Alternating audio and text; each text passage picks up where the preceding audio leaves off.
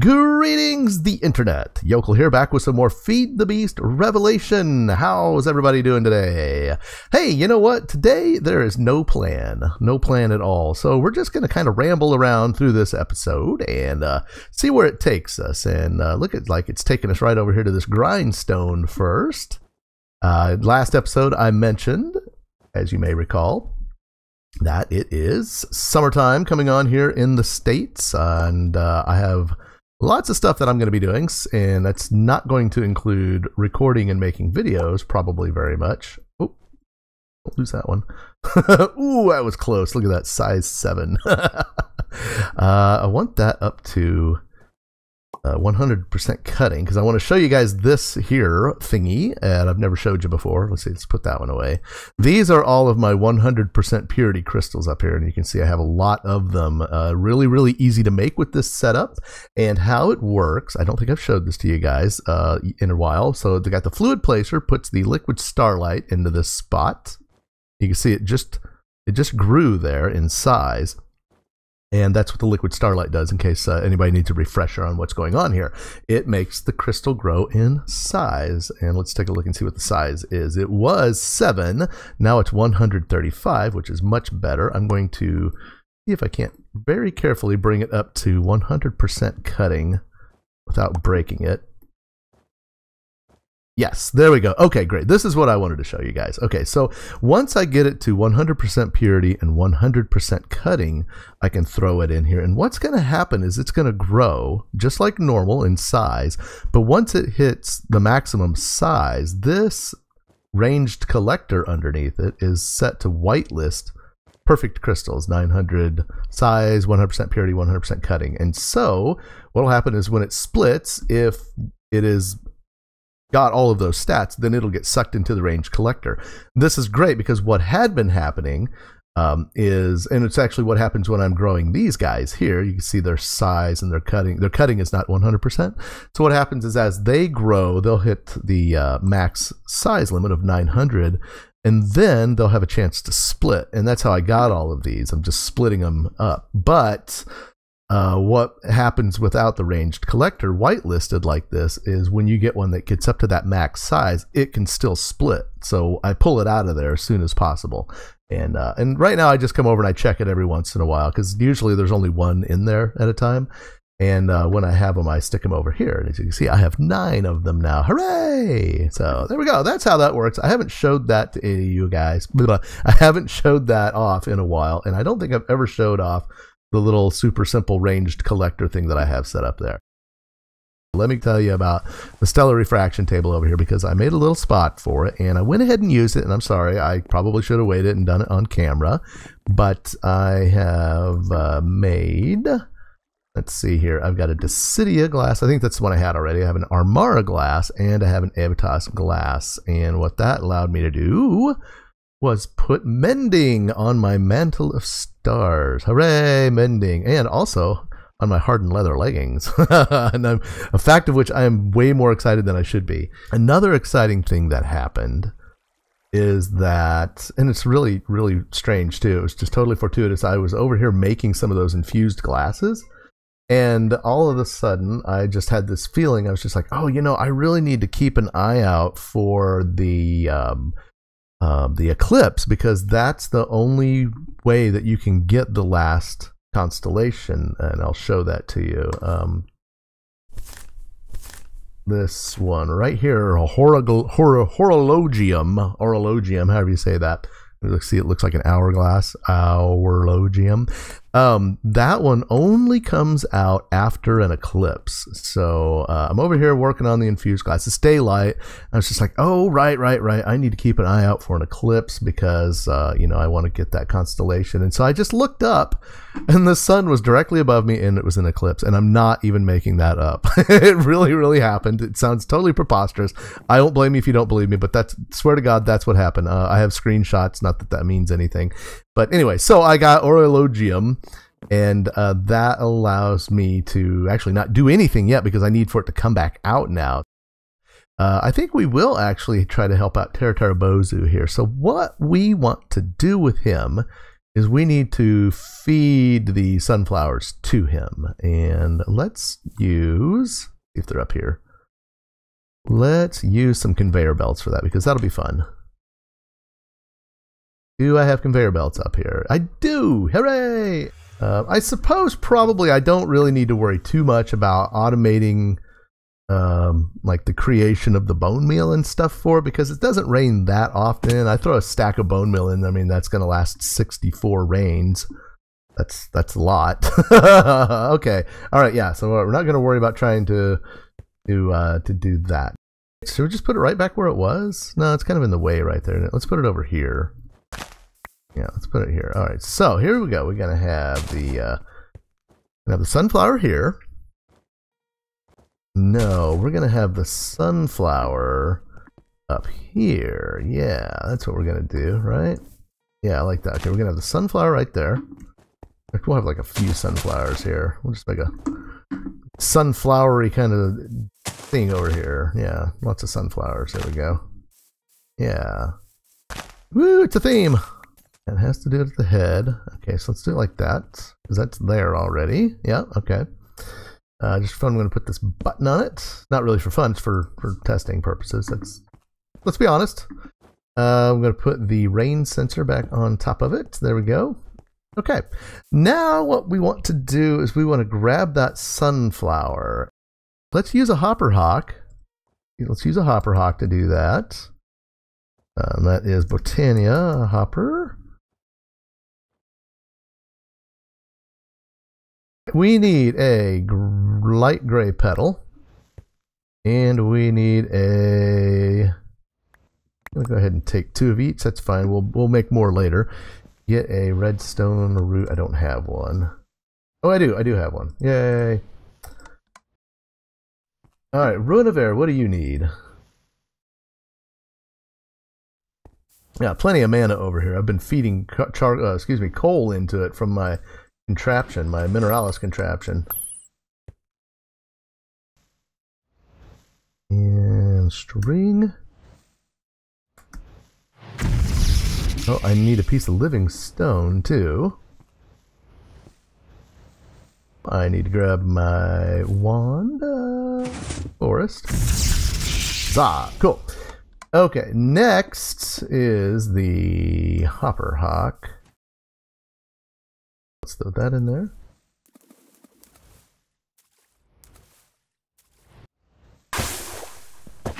And is it gonna work? Nope. Yes. Why does it take so long? That's just weird.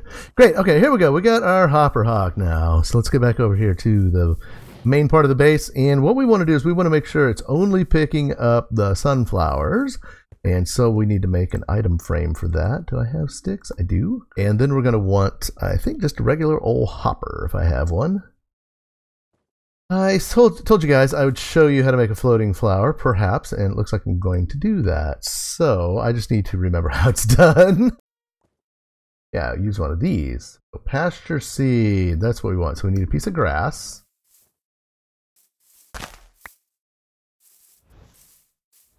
I do actually kind of want to get back to working over here on the Botania base. I've got a couple things I want to do to it. Got a couple things I want to make. Not going to do that today though. Let's get a flower. And it has to be not one of the magic flowers. It has to be one of the Botania flowers, like that one right there. And a, we don't need our shears anymore. Let's put those away before we cause an accident. Let's grab a piece of dirt.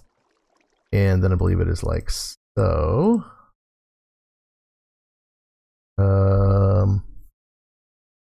I believe it's like so. Oh, right, it's got to be glimmering. It's got to be a glimmering flower. So first what you do is you take a couple of pieces of glowstone. Right. You can use these as lights too, by the way, to put around your base. I've never done that before, but it seems like it might be kind of fun. We might have to play around with that a bit. There we go. Let's go to someplace dark. I want to see how much light it actually puts out. That looks like a good spot. Oh, look at that. Isn't that nice? Cool, I like that. Well, I might have to use these somewhere. Okay, but not right now. Highway to the danger zone. Oh yeah, thread the needle. Yeah. Oh, taken out by my own house. Okay, and then we take that and our hopper hawk. Yeah, there we go. Now we have a floating hopper hawk. Let's put it right here then. Okay. And then what we'll do is we will put this hopper. Well, let's figure out where Teru Teru Bozu is gonna go. Teru Teru Bozu is gonna go zoo. Right here. Have him kind of hanging out right here on the. Not there. Not there. Gosh. Holy Moses. There we go. Put him right there. Yeah. Is that what we want to do? Alright. So, yeah. Here's what we're going to do. We're going to put this conveyor belt over here. So we put our hopper there. We put our item frame on there. And then we put the sunflower on there. Okay. Now. Yes! Excellent! And if I'm not mistaken, didn't pick that up, right? One more time. Woo! Oh yeah. Oh yeah. Stoked. Stoked, stoked, stoked. Okay, so now what we're gonna do is we're going to take it to the extreme. All right, here, guys. I want to show you this because I've seen some of you guys using the conveyor belts, and it's been most disappointing and unsatisfying to see you guys shafting yourself by keeping them. All right, get out of my hand by keeping them flat. All right, shift, boom. There you go. Dun dun dun dun dun dun dun. All right, don't limit yourself. Don't limit yourself. All right, here we go. We're gonna put these. This is all just going to be kind of a thing right here, I think. I'll put something different under there. So let's figure out where Bozu's going to be. Let's place him. Let's put him right. We need it exposed to the sky. All right, let's put him right here. Is that high? Yeah, that's cool. Yeah. All right, there's Bozu. And I don't know, maybe put a little plank under, put a fence post under him or something. I don't know, something like that. And then maybe we can put a little illumination under him. Yeah, maybe something like that. This one over here, by the way, was an accident. I did not mean to put that there. Just happened. All right, so we're gonna come up here like so. Yeah.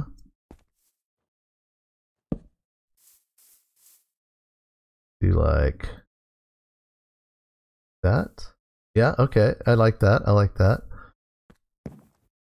And then we need another conveyor belt facing into that because we need to come down onto this one, catch it, and then drop it down. So then that means we can come down here, I think, on this one.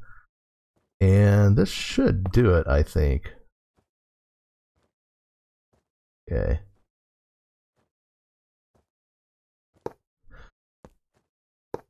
Cool. All right. That should do it. All right, guys. There we go. I believe, if I'm not mistaken.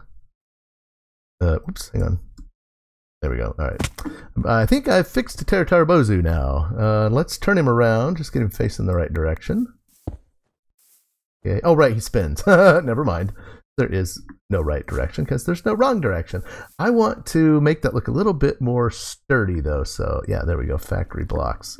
Really like these. I think these look really, really cool. Yeah, it doesn't look like I have any treated wood stairs. So let's make some of those. Those are a thing, right? Yes, okay. I couldn't remember there for a second. We'll use this as this part right here. There we go. That looks nicer, I think. Probably also do that like here, maybe? Work? No, that doesn't really work, does it? But could use it under here, I suppose, if I wanted to try to make it look a little more angly. So, perhaps? I don't know. Not bad. It's not too bad.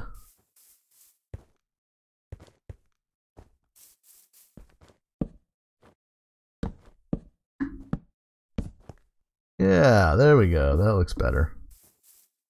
Right? I think. Definitely looks busier. Definitely looks... Oh, there it goes. Oh, it's moving. I love moving stuff. Yay. Yeah, this over here doesn't look very sturdy, I have to say. I don't think I like the way that looks. What if I use some of these factory blocks there instead? Would that look better? Oh, I like that. That might work. Bloom. And then I can take these steps and I can put them like right here, right? Tie it all together. There we go. Okay, now it looks like something's holding it up. Okay. Yeah. Right. Right. I dig it. Okay, now we just need it to rain. Now we just need... Oh, do I need to put more... Yeah, I'll have to get some more of that. Okay. Alright, guys. I think we fixed Teru Teru Bozu. Very excited. Just need to wait for a rainstorm to see what happens. I hope we're nearby the base when it rains next. It'll be funny if we're not. I'll have something new to complain about. Alright, let's get this... let's get our affairs back in order here.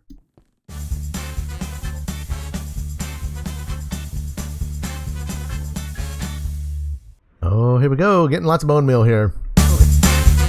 Alright, there we go. Got our bone meal. Gonna stop by and throw this in. And I just want to go see over here what constellations are available for us to use with our Stellar Refraction Table. Yeah, Mineralis. Cool. Armara. What does Mineralis do to a tool? Fortune, also known as the Coal Miner's Cure. Miners who drank a potion exposed to Mineralis have reported greater fortune in their work. The same result has been observed in tools exposed to the same constellation. Really?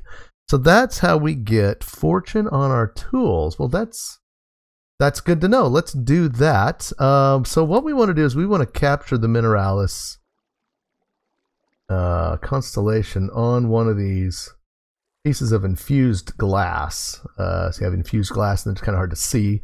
And then I have this parchment in there. I want to wait until the moon is up just a little bit though, because let's just see, maybe it'll work. Oftentimes they will fail. Oh, that worked. Okay. I do this. Oh yeah, no, can't do that. All right, let's let the moon get up a little bit higher, get a little bit more strength on it. The placement of the constellations seems to have great impact as to their dominance in the final pattern. The fewer overlapping points from each constellation's influence, the stronger their presence will be. So we want to overlap them, but overlap them very little. Let's see if we can't get this to work now. Oh yeah, and there we go. We have a Mineralis engraved glass. I want to make a... actually, you know what? I could use this diamond one right here. Let's do that. Let's use the diamond one. I'm going to throw this on here. There we go. And if I were clever, I could probably figure out a way to make an etched glass that has like that high-level Mineralis on it. Fortune 3, hooray! The high-level Mineralis on it and mending and all that kind of stuff. I'm pretty sure that's possible. So maybe what we should do is see if we can't figure that out while we still have that in the sky. And I do have more glass here, and hopefully I have enough parchment. So we got Vitas, yeah, and we'll do Mineralis and Mineralis. Nope. Oh yeah, okay, cool. Let's make a awesome pickaxe. So we need 3 of those, 2 of those. Okay, 1, 2, 3. Oh my goodness, I can't believe I'm using 3 of those, but it's okay. They're super easy to make, right?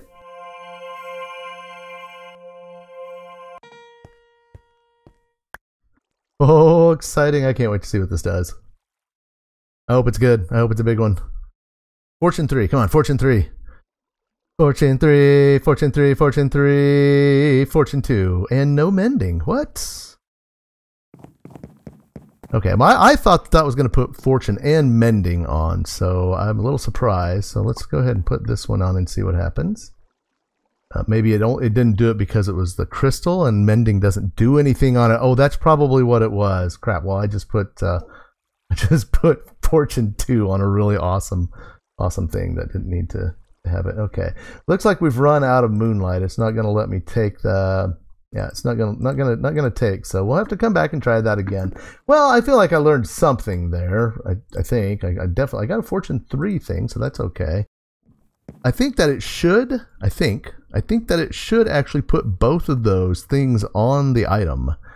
And excuse me. I think it should put both of those things on the item. And I think the reason it didn't is because the crystal one doesn't actually use mending. It uses its size as basically its durability, or it's the cutting. I think it uses its cutting as the durability. That's what it is. So yeah, that's why the mending didn't show up. So basically, I took an awesome highest tier crystal pickaxe and I turned it into garbage. So I can put fortune 2 on a book and then I can combine them in the anvil. So it's not total garbage, but yeah, that's disappointing. Let's see, what do we got here? It looks like we've got those crystals. All right.